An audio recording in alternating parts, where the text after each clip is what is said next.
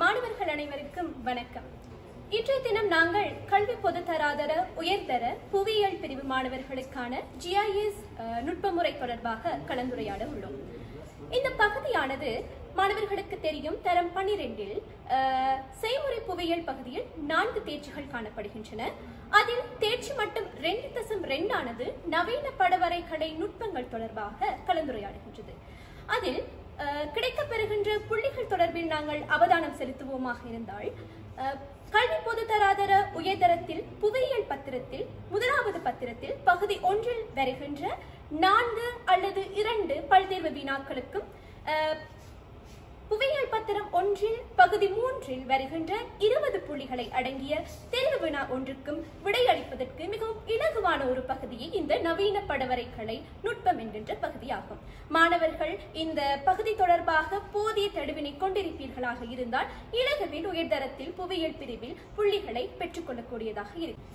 GIS தொழில்நுட்பம் தொடர்பாக நாங்கள் கலந்துரையாடுவதற்கு முன்னர் படம் என்றால் என்ன என்பது தொடர்பாக அவதானம் செலுத்துவோம்.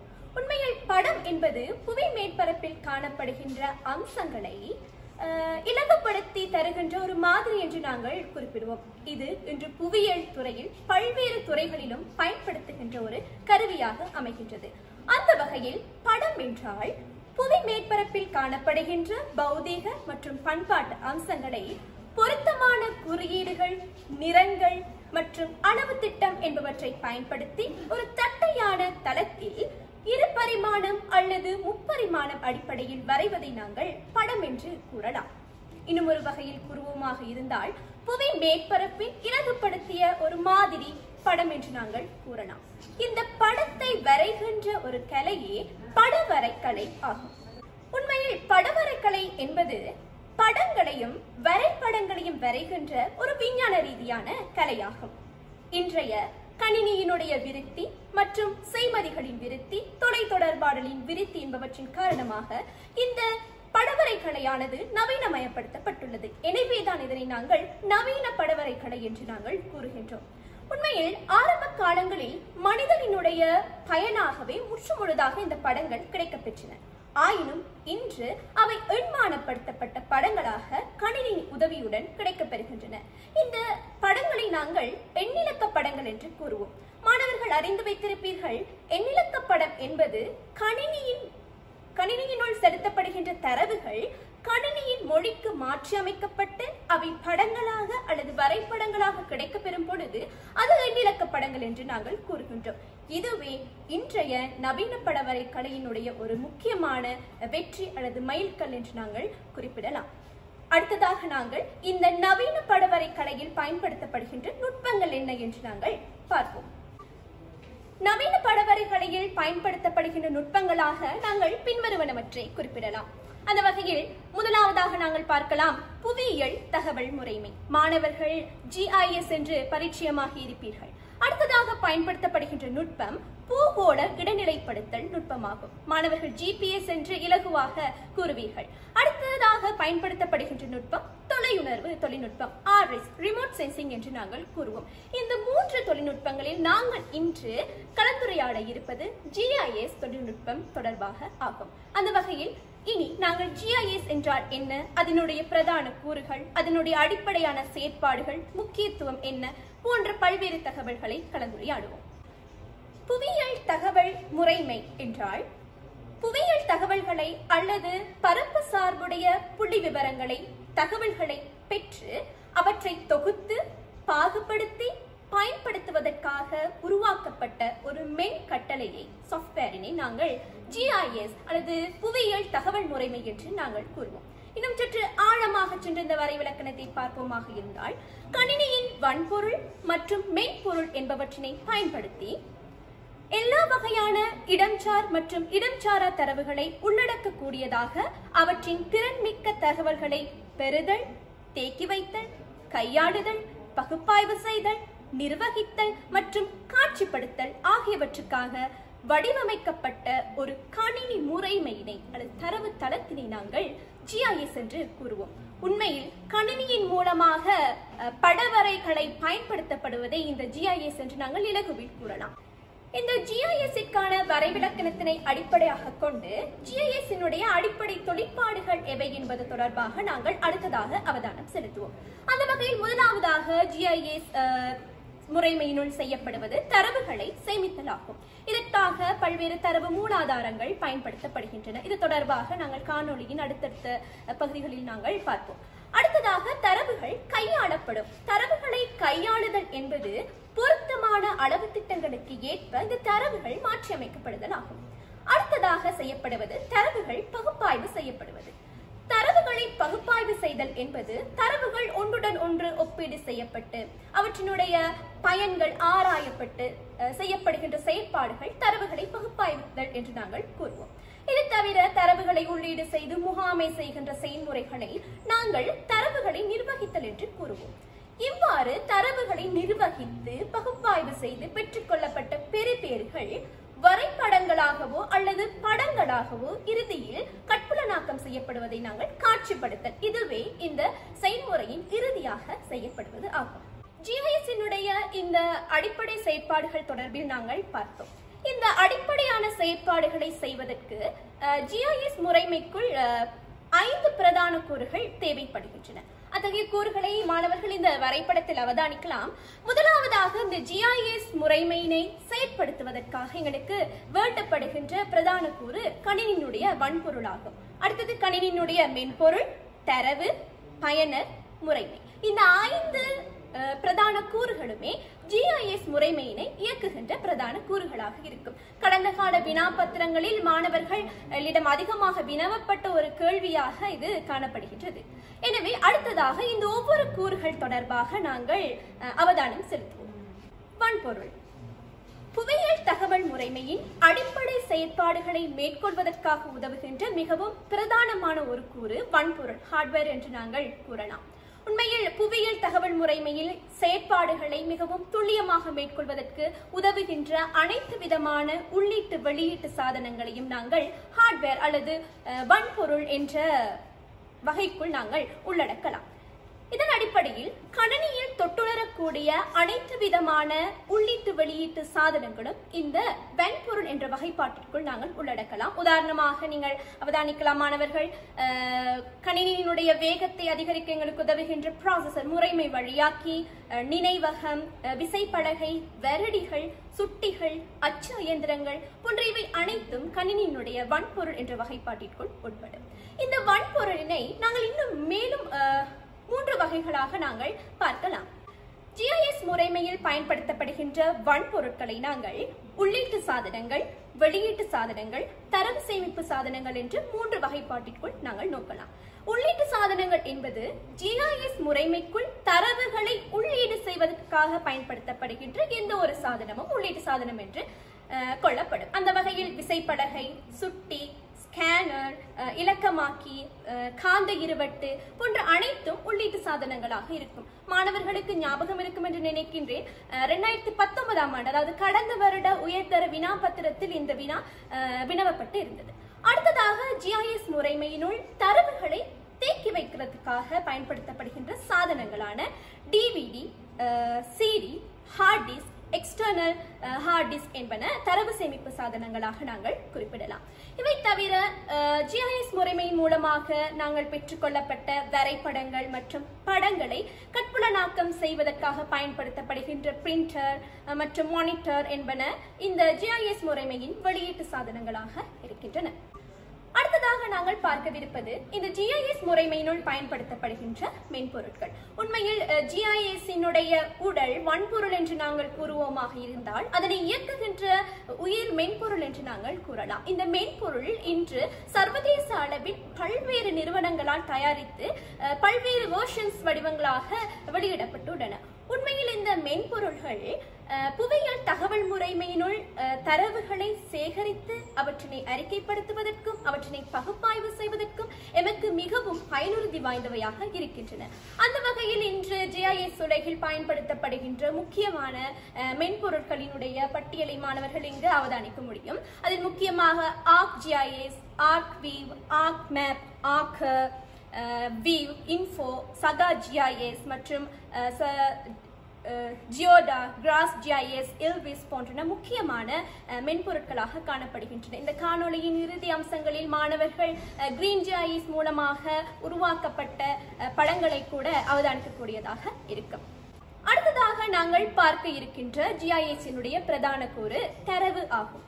உண்மையில் படம் ஒன்றை உருவாக்குவதற்கு அடிப்படையாக தேவைப்படுகின்ற ஒரு அம்சமே தரவு. அந்த வகையில் GIS மாதிரிகளை உருவாக்குவதற்கு மிகவும் இந்த தரவுகள் பயனுறுதி வாய்ந்தவையாக இருக்கின்றன. புவி மேற்பரப்பில் காணப்படுகின்ற பல்வேறு தகவல்களும் பல்வேறு தரவு மூலாதாரங்கள் மூலமாக பெற்றுக்கொள்ளப்பட்டு இந்த GIS-இல் பயன்படுத்தப்படுகின்றன.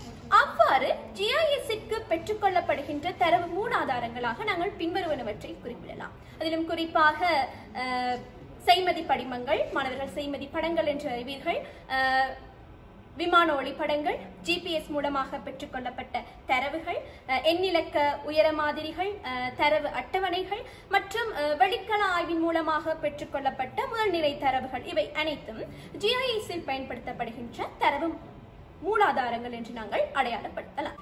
எனவே குறிப்பிட்ட தரவு மூலாதாரங்களில் இருந்து பெற்றுக்கொள்ளப்படுகின்ற தரவுகளானவை எண்மானத்திற்கு உட்படுத்தப்பட்டு டிஜிட்டலைஸ் பண்ணப்பட்டு இந்த GIS முறைமையினுள் பயன்படுத்தப்படுகின்றது. இதன் பொழுது பயனாளர்கள் ஒரு விடயத்தை தெளிவாக கருத்தில் கொள்ள வேண்டும். பெறப்படுகின்ற தரவுகளினுடைய உண்மைத்தன்மையும் தெளிவுத்திறனும் இங்கு முக்கியமானது. அந்த வகையில் GIS-இல் பயன்படுத்தக்கூடிய பிரதானமான 2 தரவு வகைகள் காணப்படுகின்றன. அவை இடஞ்சார் தரவுகள் மற்றும் இடஞ்சாரா தரவுகள். உண்மையில் இடஞ்சார்ந்த தரவு என்பது புவியியல் ரீதியாக அமைவினை காட்டக்கூடிய பௌதிக அம்சங்களுக்குரிய தரவுகளை நாங்கள் இடஞ்சார் தரவு என்று கூறுவோம். உதாரணமாக ஒரு கட்டடத்தின் அமைவிடம், ஒரு ஆறு, வீதி போன்றவற்றினுடைய அமைவிடங்கள் இடஞ்சார் தரவுகள் என்று நாங்கள் கூறுவோம். இந்த இடஞ்சார் தரவுகளுக்குள் உள்ளடங்காத ஏனைய உப அம்சங்களை நாங்கள் இடஞ்சாரா தரவுகள் என்று கூறுவோம். உதாரணமாக ஒரு பிரதேசத்தில் காணப்படுகின்ற சனத்தொகையினுடைய அளவு, வீதியின் நீளம், பாதையின் பயண திசை, வேக எல்லை போன்றன இந்த இடஞ்சாரா தரவுகளாக காணப்படுகின்றன. இந்த 2 தரவுகளுமே GIS-இல் பயன்படுத்தப்படுகின்ற தரவாகும். இந்த தரவு முறைமையை ஏனைய படவரைக்கலை நுட்பத்தில் இருந்து GIS-னை வேறுபடுத்தி காட்டுகின்ற ஒரு நுட்ப முறையாக காணப்படுகின்றது. அடுத்ததாக நாங்கள் பார்க்கவிருப்பது இந்த GIS தரவுகளை எவ்வாறு தரவு மாதிரிகளாக சேமிக்கலாம் என்பது தொடர்பாக. மாணவர்கள் இந்த இடத்தில் சற்று தெளிவாக இருக்க வேண்டும். மாணவர்கள் குழப்பத்தில் ஆழ்த்தப்படுகின்ற ஒரு இடமும் இதுதான். GIS-இல் பயன்படுத்தப்படுகின்ற தரவுகள் இடஞ்சார் தரவு, இடஞ்சாரா தரவு. ஆயினும் அந்த தரவுகள் GIS-இனுள் சேமிக்கப்படுகின்ற தரவு மாதிரிகளே வெக்டர் மற்றும் ராஸ்டர் தரவு மாதிரிகள் ஆகும். தமிழில் கூறப்போனால் வெக்டர் என்பது காவி தரவு என்றும் ராஸ்டர் என்பது நெய்யறி தரவு என்றும் அறிமுகப்படுத்தப்படும். எனவே மாணவர்கள் தெளிவாக இருக்க வேண்டும். GIS-இல் பயன்படுத்தப்படுகின்ற தரவு மாதிரிகள் எவை என்று கேட்கப்படும் பட்சத்தில் மாணவர்கள் வெக்டர் மற்றும் ராஸ்டர் தரவு மாதிரிகள் தொடர்பில் குறிப்பிடப்பட வேண்டும்.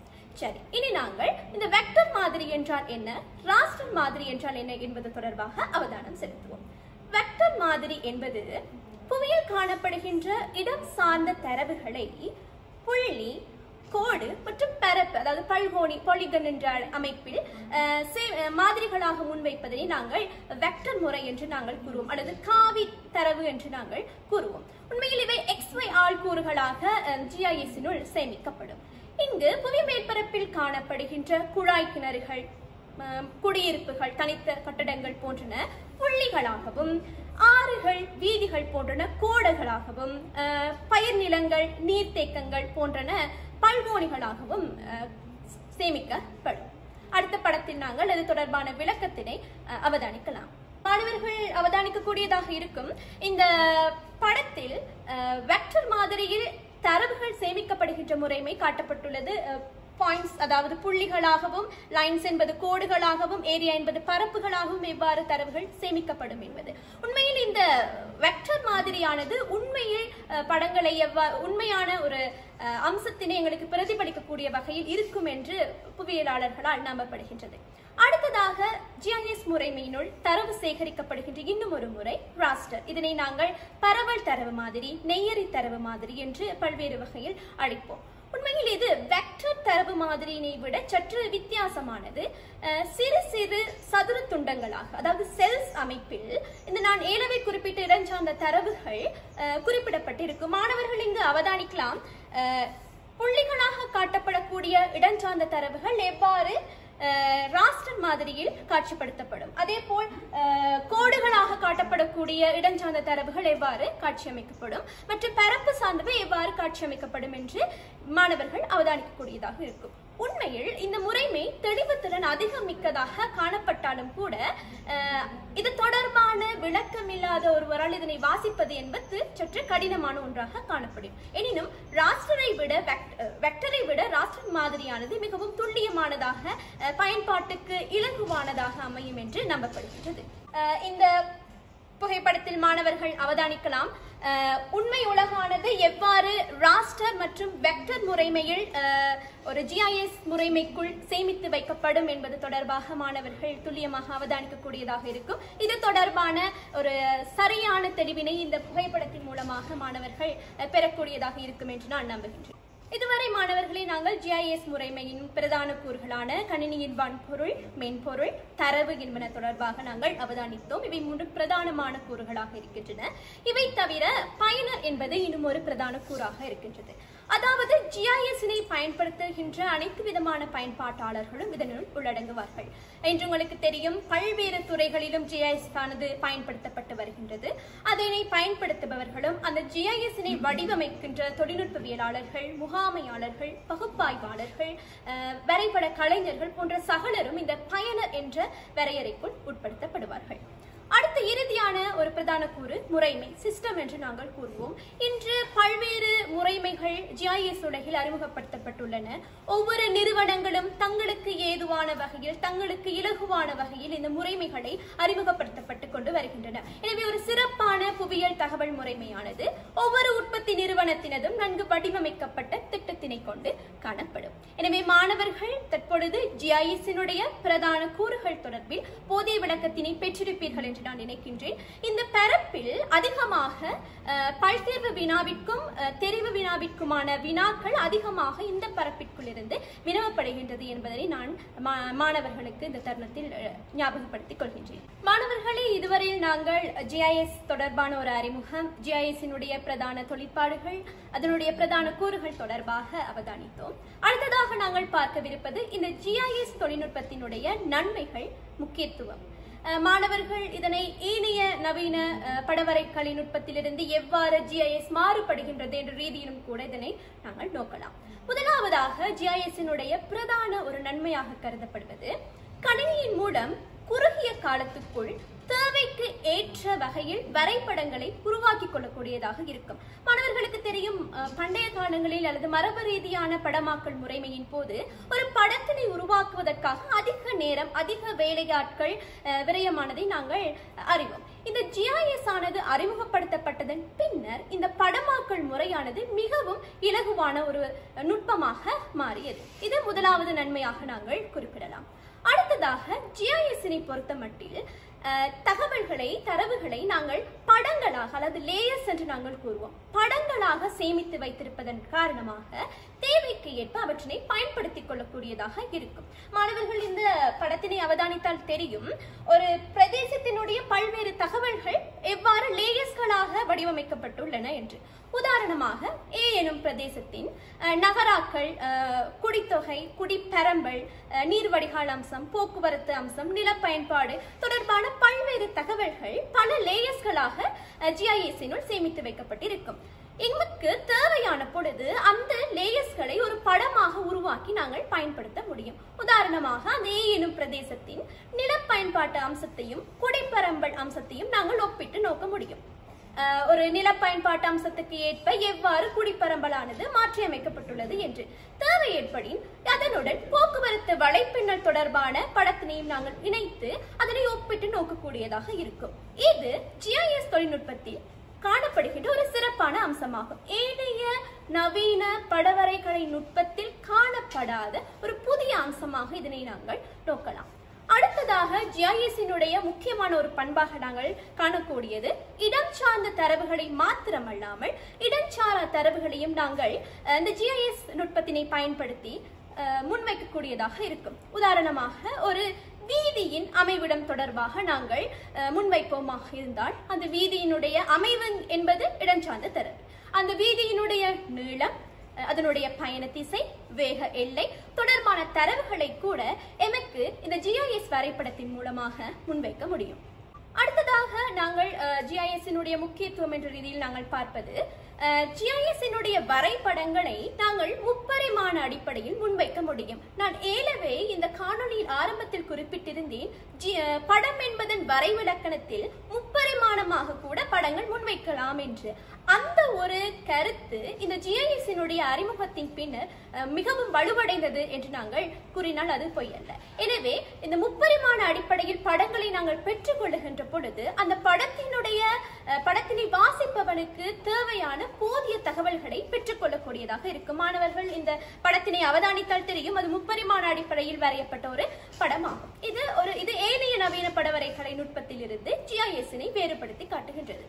அடுத்ததாக ஏனைய தகவல் நுட்ப முறைகளிலும் பார்க்க, GIS-ன் மூலமாக பெற்றுக்கொள்ளப்படுகின்ற தகவல்கள் உண்மைத்தன்மை மிக்கது என்று நாங்கள் கூறலாம். ஏனைய தரவு நுட்பங்களில் பெறுகின்ற தரவுகளையும் காட்டிலும் இந்த GIS மூலமாக பயன்படுத்தப்படுகின்ற தரவுகள் மிகவும் துல்லியமானதாகவும் தெளிவுத்திறன் மிக்கதாகவும் நம்பகத்தன்மை மிக்கதாகவும் காணப்படுகின்றது.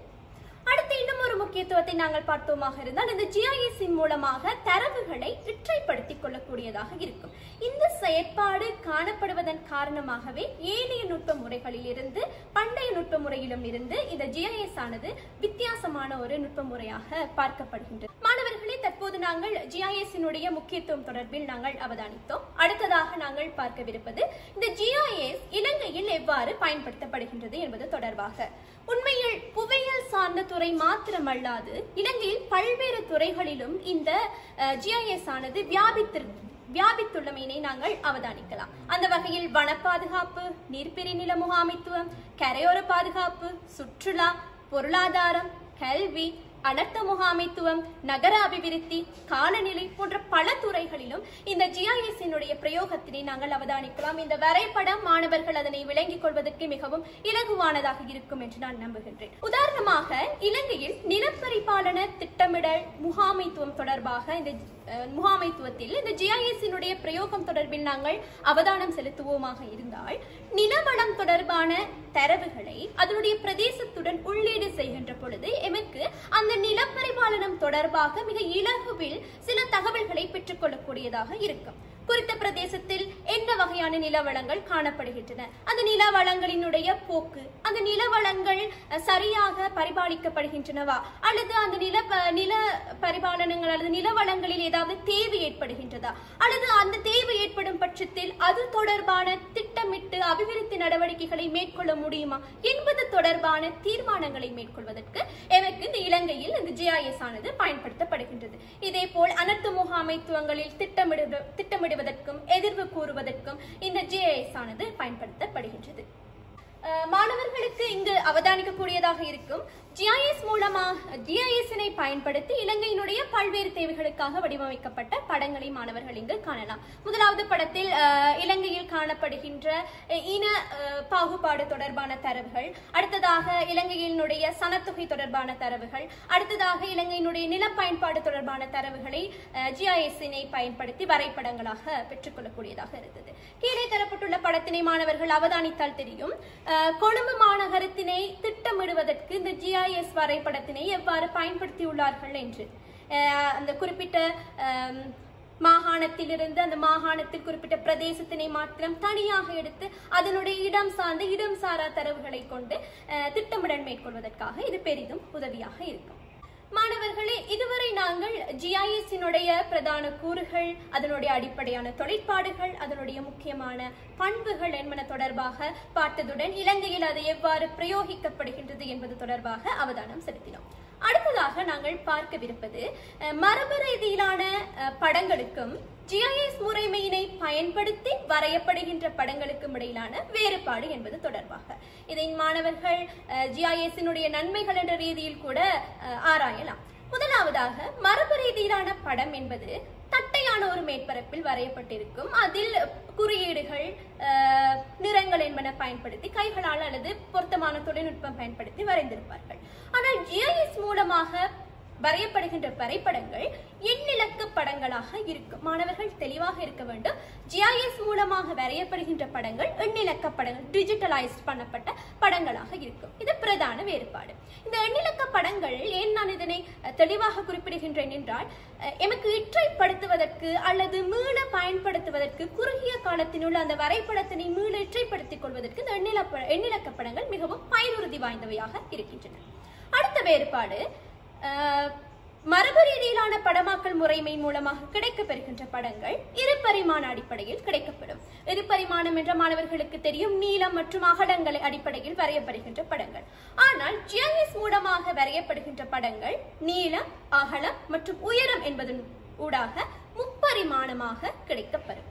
எனவே நான் குறிப்பிட்டது போல இந்த முப்பரிமாண படங்களானவை மிகவும் தெளிவு திறன் கூடியதாகவும் அந்த படத்தை வாசிப்போனுக்கு மேலதிக தகவல்களை எமக்கு கிடைக்கக்கூடியதாகவும் இருக்கும்.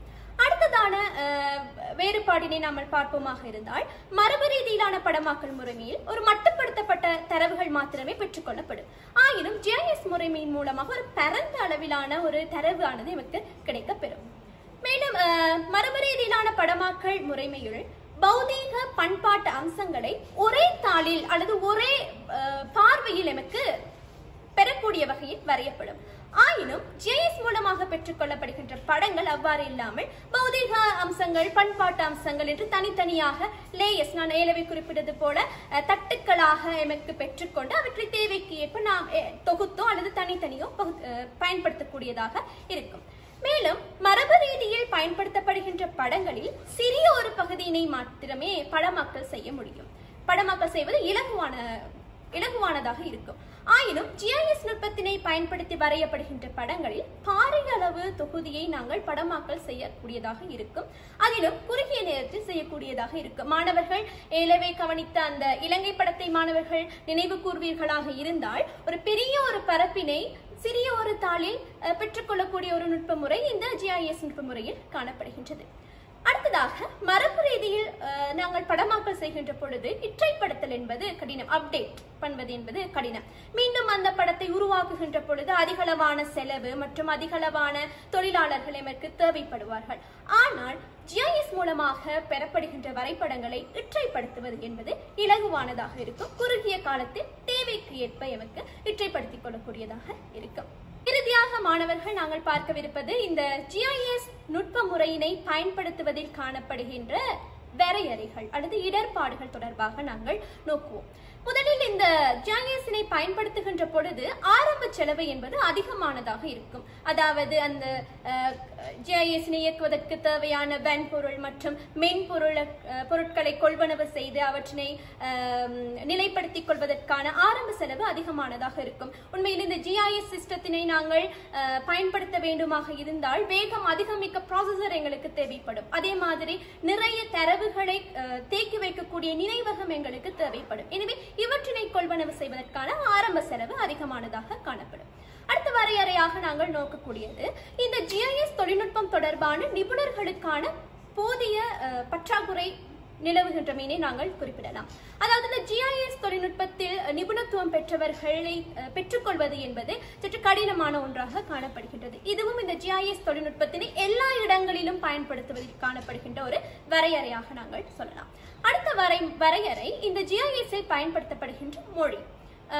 பெரும்பாலும் இந்த GIS முறைமையானது ஆங்கில சொற்களால், ஆங்கிலத்தால் வடிவமைக்கப்பட்ட ஒரு மென்பொருளாக இருப்பதால் அந்த மொழி தேர்ச்சி என்பது பெரும்பாலான நபர்களுக்கு ஒரு தடையாக இருக்கின்றது. அதிலும் குறிப்பாக GIS-இல் பயன்படுத்தப்படுகின்ற சில சொற்பதங்கள் அன்றாட வாழ்வில் நாங்கள் பயன்படுத்தாத சொற்பதங்களாக இருப்பதன் காரணமாக அது ஒரு பெரும்பாலான தடையாக அமைகின்றது. இறுதியாக இதில் காணப்படுகின்ற ஒரு தடையாக நாங்கள் பார்க்கக்கூடியது கிராமப்புறங்களில் இந்த தொழில்நுட்பத்தை பயன்படுத்துவதில் உள்ள தடை. அதாவது இதற்கு தேவையான வன்பொருட்களையும் மென்பொருட்களையும் பெற்றுக்கொள்வதில் கிராமப்புறங்களில் சில தடைகள் ஏற்படுகின்றது. அதே போல் இந்த GIS சிஸ்டத்தில் ஏதாவது வழுக்கள் ஏற்படுகின்ற பொழுது அவற்றை திருத்தி அமைப்பதற்கான வாய்ப்பு என்பது கிராமப்புறங்களில் நகரப்புறங்களை உடன் ஒப்பிட்டு நோக்குகின்ற பொழுது சற்று குறைவாகவே காணப்படுகின்றது. எனவே மாணவர்களே, அடுத்த காணொளியில் இந்த நவீன படவரைகலையின் நுட்பத்தின் இன்னும் ஒரு தொடர்ச்சியினூடாக மாணவர்களை சந்திப்போம். நன்றி.